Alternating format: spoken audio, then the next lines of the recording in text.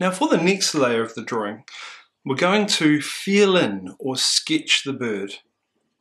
And the important thing here is we're going to use sketchy lines to just work out more of the detail or more of the actual shape of the bird, and just get a stronger sense of the bird from with what we've started with proportions here.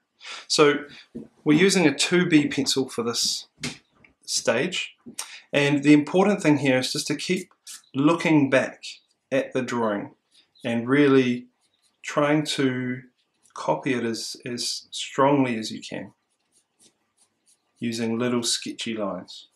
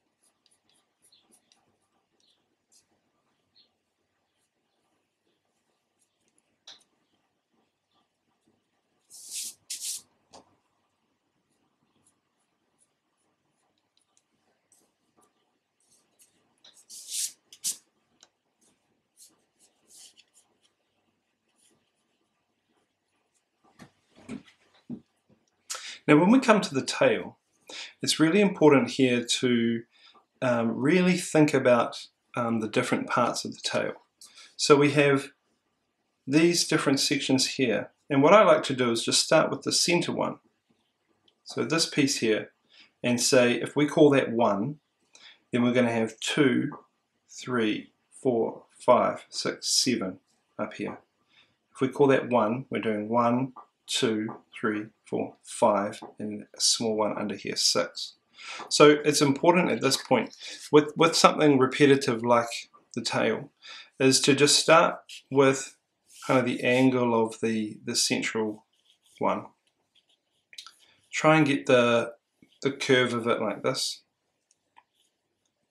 and then just look at how they interact. So this one that comes down here, number 2, coming down, kind of sits underneath this one and gets skinnier as it comes back in. And then the next one, again quite rounded, gets skinnier and like that. The third is a bit pointy and it's not quite as far out, so sort of more like this. The fourth is smaller again. And then the fifth is just a little baby one there. So you can see that with our proportion lines we actually came out a bit too far there. And we can also rub out some of the extra just guidelines that we drew when we were sketching in the proportion.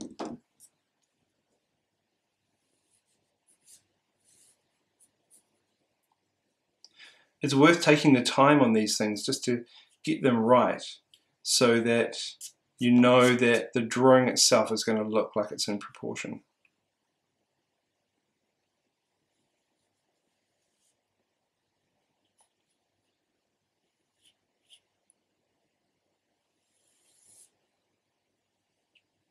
So we have 1, 2, 3,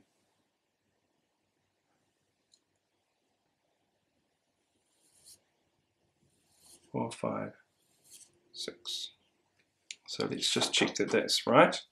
So if this is our middle one here, 1, this is our curvy one here, 2. So 1, 2, 3, 3, 4, 4, 5, 5, 6, 6, 7, 7, and the bottom one is just a small one there. So when we come to do the tone, we're going to be looking closely at how the tone shows in these feathers that are sitting on top of each other.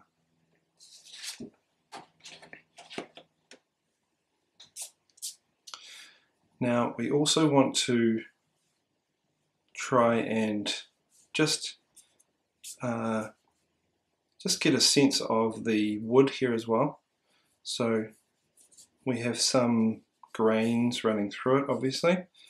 Some of this is random texture, but there is a kind of long skinny one like this that we'll pick up.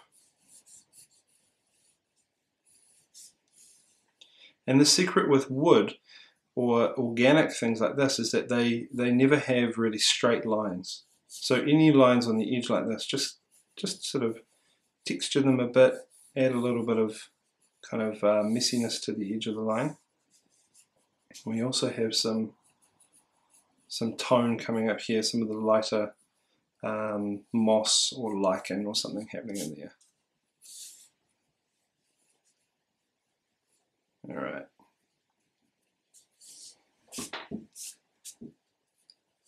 Cool. So that's looking pretty good now. And what we just want to do is just go around and just tidy up those little areas that we may have drawn kind of in our fairly sketchy look, sketchy technique.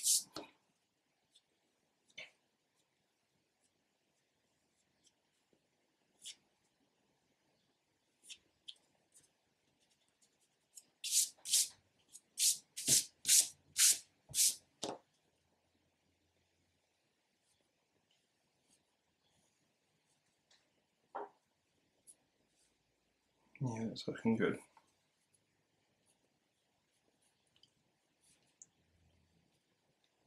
Cool, a little bit more around here.